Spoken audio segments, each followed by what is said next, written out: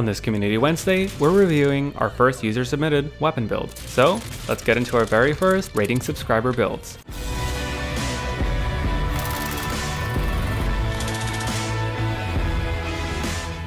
While the structure may seem a lot like a gun guide, it is not. This is me simply reviewing a build that was sent to me. So make sure to listen to everything I gotta say about it before using it for yourself.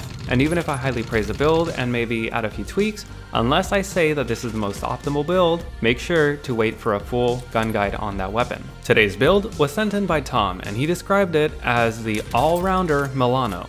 He says it performs pretty well at pretty much any range, but it has a slight advantage at mid-range. For medium range, I would normally categorize that as 30 to 65 meters. But for an SMG, I would accept decent performance between 20 and 40 meters. I must admit that personally, I'm not a big fan of the Milano, and this is all due to me losing a lot of gunfights while I was trying to level it up. Regardless, I will try this out and get its stats and see if it does what he says it does. The build is the Milano 821 with the agency suppressor, Cobra red dot, Raider stock, foregrip, and the 45 round speed mag. I wasn't given any explanation why these attachments were chosen, but if I had to guess, the agency suppressor was chosen to increase the range because it's supposed to be an all-around weapon. The Cobra red dot was to increase the zoom because it zooms in as much as a Modern Warfare holographic sight. The Raider stock is to make performance at close range better with that better sprint out speed and ADS strafe. Foregrip to help with the longer range engagements, and the 45 round speed mag to slightly increase the ammo but also increasing the reload speed. So let's get into the stats, starting with mobility. Its ADS is pretty good compared to most weapons and pretty standard compared to other SMGs. Its reload speed is pretty good when you tactical reload and slightly above average when reloaded normally. Its magazine cap is 45, which is enough to comfortably take out 2 people, and if you're pretty accurate, get 3. Since this is a Cold War SMG, its movement and sprint speeds are pretty great. Its ADS strafe is above average and one of the better SMG ADS strafe speeds. Its sprint out and tac sprint out though are above average when compared to other weapons, but not the greatest when compared to other SMGs. Its stability though does come to 1.5 T, which is great for any weapon. Its bullet velocity though comes in at 444.4 meters per second, which is pretty slow. And this means that at 44 meters, you will have to start leading your targets. And its rate of fire comes in at 9.63 rounds per second, which is pretty low for an SMG. So when we add up all the mobility things, we get a total score of 38, which is in line for most SMGs. Its recoil is quite interesting. It goes up and then makes a sharp right, which is really jarring and unexpected. However, we gotta remember that the gun fires really slow, so it is really easy to control, at least if you're expecting it. But if its fire rate were higher, it would be getting a much lower score. So it gets a recoil score of 39. Now for its damage. And those of you who know your stats, you may recognize that this is really close to the damage profile of the Modern Warfare MP5. The difference between the Milano and the MP5 though is that the Milano has a much slower rate of fire. In the first damage range of the Milano, the closest it gets to a competitive time is its head. You would need to get 5 headshots in order to down someone before they downed you. And this is assuming they aren't using a meta close range weapon and are getting a mix of lower torso and upper torso shots. In its second damage range, even if you hit every single shot and you even fire first, there's a good chance that you're probably going to lose that fight. And that's because, unless you're hitting headshots, you will need basically a full second of sustained fire in order to down someone. And because of its slow fire rate, every shot missed adds a little over 100 milliseconds to a TTK. So it would definitely be enough time for someone to basically down you twice over by the time you were to down them. On its third damage range, so after 28 meters, it's going to require over a second and almost a second and a half if you hit any limb shots to down someone.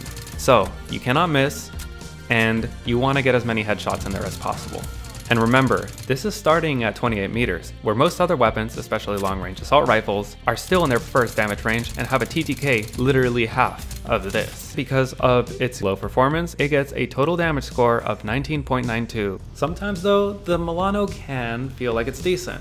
Why is this though? The answer is the mode you're playing in. Most of the time when you feel like it's pretty good, it's in Plunder. And this is because most people have either 2 plates or no plates. Normally, you need 8 shots to down someone at close range. But If they only have 2 plates, that gets cut down to 6. So that's 2 shots less, which is 200 milliseconds less. And if they have only 1 plate, you only need 5 shots to down someone. And if they have no plates, that can be a 3-shot kill or a 2-shot headshot. So if you're at close range, you got 3 plates and the enemy has 2, then your time to kill is only 519 milliseconds, which is pretty great, and unless they have a meta close range weapon, they're probably going to lose that fight. Just pay attention to your health bar though, and see how close you were cutting it. The difficulty starts coming in when you start facing people with meta builds, even if they have less plates than you, and people who have a good idea of how the game works, even if they aren't using the best weapons. So like I said, there's really nothing much you can do about this weapon. You can hit every single shot and still lose, and that's just because this weapon was not balanced for Warzone correctly. And when we add up all the categories, it gets a final score of 96.92, putting it into Class 4. Just a reminder, other Class 4 weapons are sniper rifles, shotguns, and pistols. Other than pretty good mobility, although nothing special compared to other Cold War weapons, and slightly better than average recoil, and remember this is only 2 points higher than the PPSH, this doesn't really have much to offer. Now, the stats and I have said a lot of negative things about this gun, but I want to assure you that there's nothing really wrong with this build. The recoil could be a little bit better if he used a field edge and foregrip instead of the normal foregrip, and the bullet velocity would be better if he used a better barrel, but honestly, it wouldn't be making that much of a difference because in the end, that TTK is way too slow to be competitive anywhere. So is it an all-rounder build with an advantage at mid-range? It's an all-rounder as in it's pretty poor at every range, but it definitely does not have an advantage between 20 and 40 meters. So I'm sorry, this is not the best build. Or actually, it is a good build. It's just built on a bad gun. At this point of the video, I would normally talk about how to use this build and what its pros and cons are, but honestly, I would never recommend this weapon to anyone. Not the build, just the weapon in general. Never use the Milano until it gets a buff. But if for some reason you have to use it, the only way that I would recommend that you use this is getting the jump on someone and shooting them in their back while they're running away. And when you do get the jump on someone, make sure you've got at least 3 plates before you open fire, and make sure their back is turned to you when you do. Even if you get a jump on someone, you're basically flipping a coin, because they may have 3 plates, they may have 1 plate, and you may get a 3-shot kill, which would be great. But they may have a meta weapon and they may turn around and just beam you before you are even halfway done taking out their plates. And my recommended range for this build, or this weapon in general, would be under its first drop-off range. Although, under that drop-off range, there's a really great chance that someone's gonna definitely kill you, and if you go to the second and third, you're pretty much guaranteed to lose. So my recommendation, if you still want the best all-around, slow-firing, but hard-hitting SMG, then forget about the Milano and get the LC10, because that is what the Milano should have been. But if you want the best sniper support SMG, or actually best all-around SMG in Warzone, check out last week's video on the PPSH 41. It is, in my opinion, the best SMG in the game right now, and there's not much that can compete with it at any SMG range. But that's the Milano, and I do apologize if I do seem a bit harsh. And like I said before, there was nothing really wrong with the build. In some cases, the build is what needs a little bit of tweaking to be performing optimally. But in this case, it's a rare occasion where the gun itself is the problem. But there is no shame in submitting a build that doesn't have the greatest stats. And this is because you can use this as a learning point.